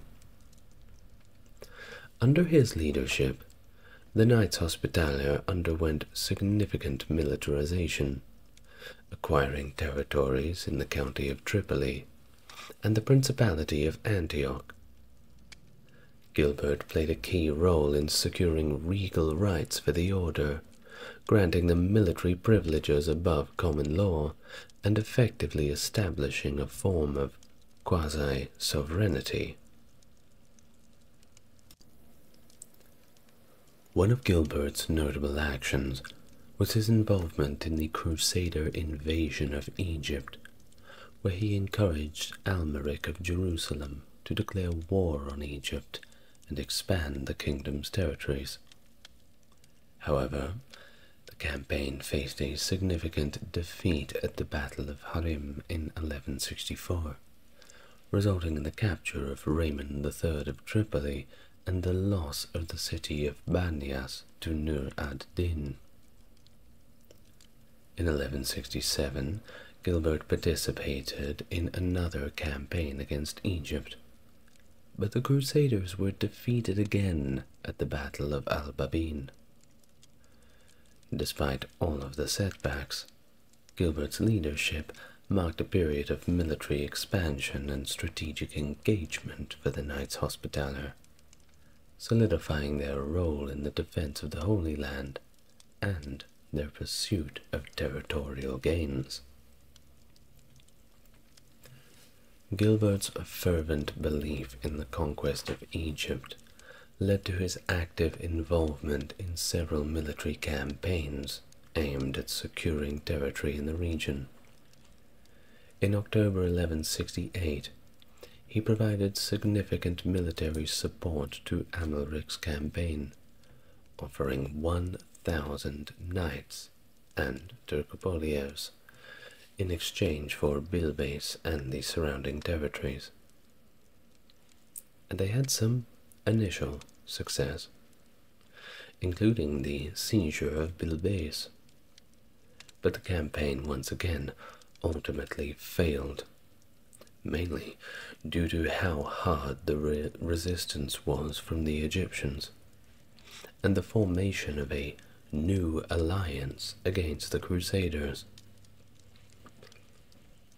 Following the failure of the campaign, Amalric sought assistance from other Western powers, sending an embassy that included the Grand Commander of the Hospitallers, Guy de Moni, to plead for support. Despite their efforts, the embassy returned empty-handed after 2 years of very fruitless negotiations. In the fall of 1169, Amalric launched another campaign against Egypt, with the assistance of the Emperor and the Hospitallers. However, this expedition also ended in failure, resulting in widespread blame being directed towards Gilbert for the Order's misfortunes. Gotta blame somebody. May as well be him. He was accused of neglecting the Hospitallers' charitable mission and basically ruining the whole order. Well, the writing was on the wall for Gilbert, and he resigned from his position as Grand Master, only to reconsider this later. Gilbert's resignation, of course, marked a period of instability within the Order's leadership, with Gaston de Merolles serving a brief but pretty unremarkable term as his successor. However, the internal conflicts continued to persist, highlighting the challenges faced by Hospitallers during this turbulent period. In 1171, Jobert of Syria succeeded Gilbert as the Grand Master, and played a crucial role in securing the release of Raymond III of Tripoli, who had, aforementioned, been captured by Nur ad-Din in 1164. I'm sure he was having a great time in the prison. Oof. Jobert's tenure also saw further military engagements, including participation in campaigns against Saladin, the Sultan of Egypt, and his forces in Homs. Overall, Gilbert's ambitious military endeavors and subsequent resignation underscored the many complexities of the Hospitallers' role in the Crusades, and the challenges they faced in balancing their military duties with their charitable duties. Of course, it would get into the point where people were a little bit confused as to what the actual mission was. Were they there to fight wars? Were they there to protect pilgrims? Perhaps the Hospitallers themselves did not know either. Well, Roger de Molins assumed the position of Grand Master of the Knights Hospitaller following the death of Joubert in 1177. During Roger's leadership, the Hospitallers emerged as one of the most formidable military organizations in the Kingdom of Jerusalem. This marked an even deeper departure from their original mission of providing medical care. One of Roger's early actions was to encourage Baldwin IV of Jerusalem to continue the vigorous prosecution of the war against Saladin. In November 1177, Roger himself participated in the pivotal Battle of Montegassard, where the forces of the Kingdom of Jerusalem achieved a significant victory against the Ayyubids. Indeed, the Battle of Montegassard is perhaps one of the most famous battles of the Crusades. Video on that very, very soon. I promise. I know the list is long, but I will get there. Well, however, the military focus of the Hospitallers under Roger's leadership prompted Pope Alexander III to kind of pull the reins on them and remind them of their original charitable mission. Stay in your lane, basically. Between 1178 and 1180, the Pope issued a bull calling the Hospitallers back to the observance of the rule established by Raymond de Puy. The bull forbade Hospitallers from taking up arms unless they were attacked, and emphasized their function and the importance of caring for the sick and impoverished. Well, back to their original job, it seems. In 1184, Roger embarked on a tour of Europe alongside Arnold of Touraja, the successor of the Templar Grand Master Odo de Saint-Amand, that's the Knights Templar, and Latin Patriarch Heraclius. Their purpose was to appeal to Pope Lucius III to rally support for a new crusade. However, the death of Baldwin V in Jerusalem in August of 1186 brought about a bit of a succession crisis, with Roger opposing the ascension of Sibylla of Jerusalem and Guy of Lusignan to the throne. Initially, Roger even refused to hand over his key to the royal treasury upon their coronation in 1186, putting him at odds with prominent figures such as Reynald de Chatillon and Grand Templar Master Gerard de Ritfort. At the end of 1186, a pretty eventful year for everybody, it seems, Reynald de Chatillon defied the truce with Saladin by capturing a caravan traveling from Cairo to Damascus, which included the sister of the emir. In response to this provocation, the barons gathered in Jerusalem under the leadership of Guy de Lusignan on the 27th of March, 1187, demanding a reconciliation between Lusignan and Raymond III of Tripoli. Roger de Moulins, Gerard de Ridfort, Archbishop Josias, Balian of Ibelin, and Renaud Grenier were appointed to negotiate with Raymond III in Tiberias. However, their diplomatic efforts were thwarted when they unexpectedly encountered Muslim troops, leading to the ill-fated Battle of Cresson against Saladin on the 1st of May, 1187. And it was a critical battle. After all, Roger de Moulins was killed.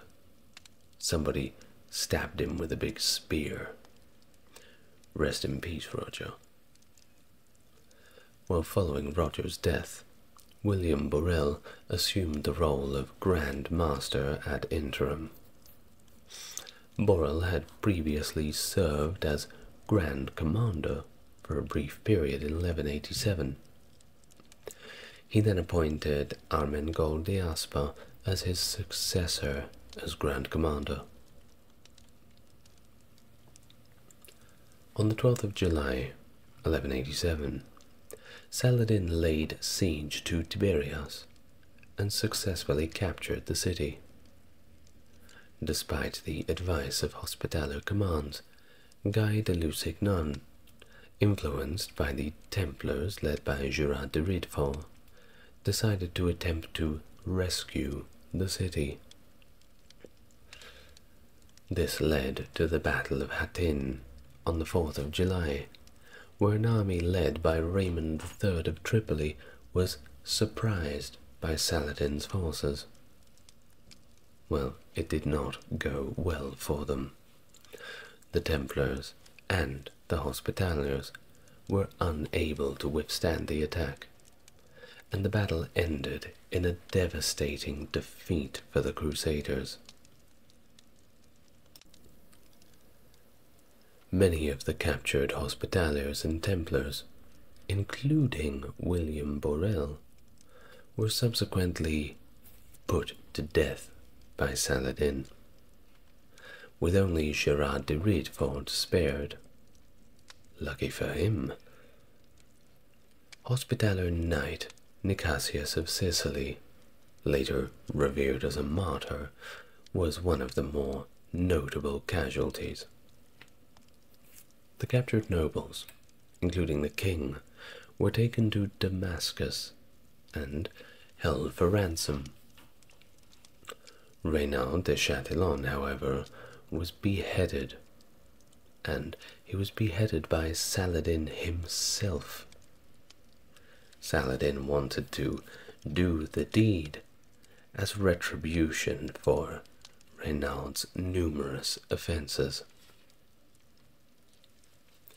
After the death of William Borel, Armengol de Aspa assumed the position of Grand Master. The Muslim victory at Hattin also allowed Saladin to advance towards Jerusalem, arriving at the city on the 17th of December 1187, and commencing the siege of Jerusalem 3 days later. Defending the city were a few knights and a small garrison of Hospitallers and Templars, under the command of Balian of Ibelin, who was the highest-ranking lord at the city at the time. On the 2nd of October, 1187, Jerusalem capitulated, and the Christians were permitted to evacuate the city in exchange for a ransom. The evacuation occurred in 3 groups, with the Templars leading the first, followed by the Hospitallers, and the Latin Patriarch of Heraclius of Jerusalem and Balian of Ibelin leading the last. they were escorted to the borders of the county of Tripoli, while 10 friars of the order remained in Jerusalem to attend the wounded and the sick, and there were plenty of them. Despite the loss at Jerusalem, the Franks remained under attack at the siege of Tyre. Saladin personally reinforced and supported his troops during the siege, which commenced on the 11th of November, 1187. Armengol de Aspa led the Hospitallers in defense of Tyre alongside the Templars. By the beginning of 1188, the Franks had lost control of Judea, Samaria, and Galilee, but they did manage to retain Tyre, albeit holding on by a thread. The formidable castle at Margat, remember that one, was too difficult rather, to assault. So Saladin simply shrugged his shoulders and didn't bother with it.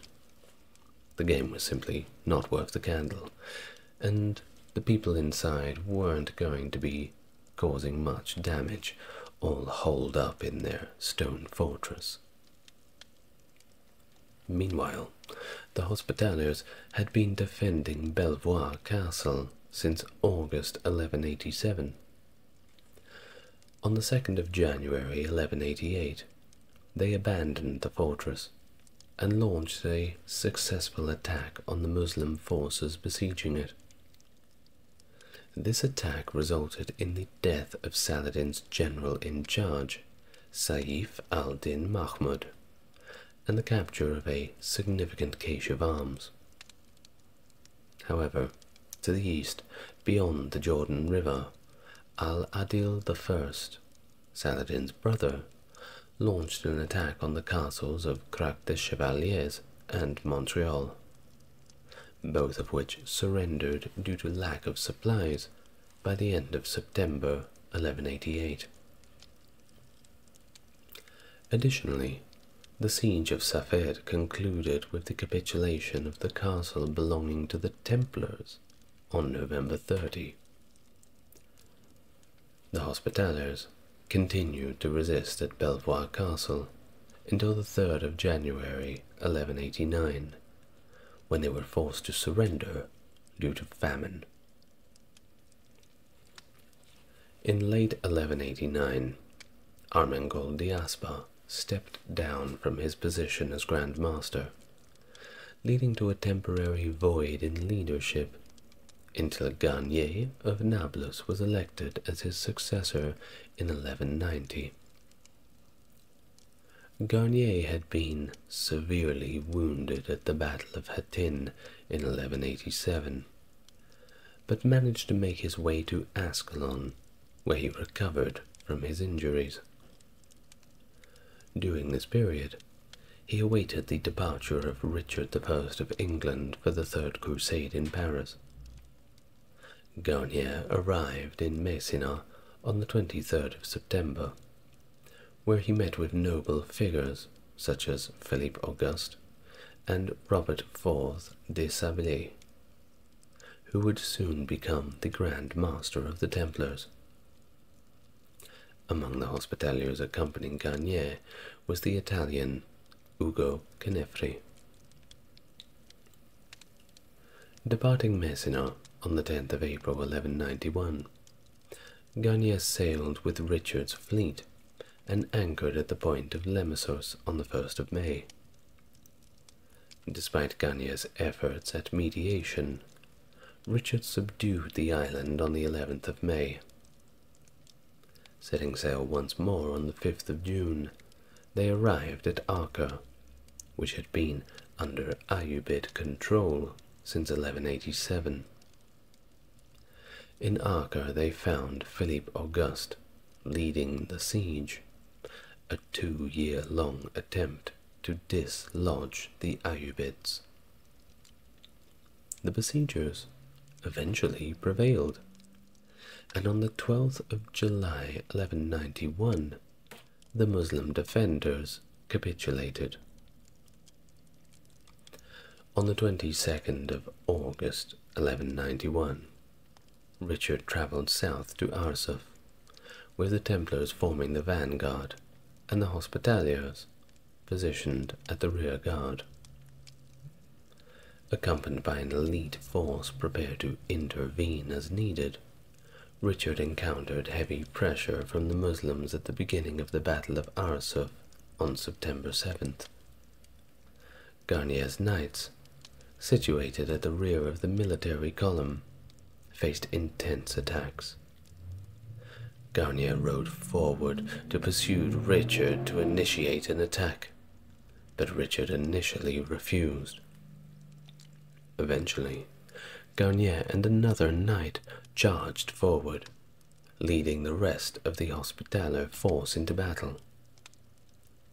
Despite disobeying Richard's orders, Garnier's actions contributed significantly to the victory, and Richard ultimately signaled for a full charge, breaking the enemy's ranks.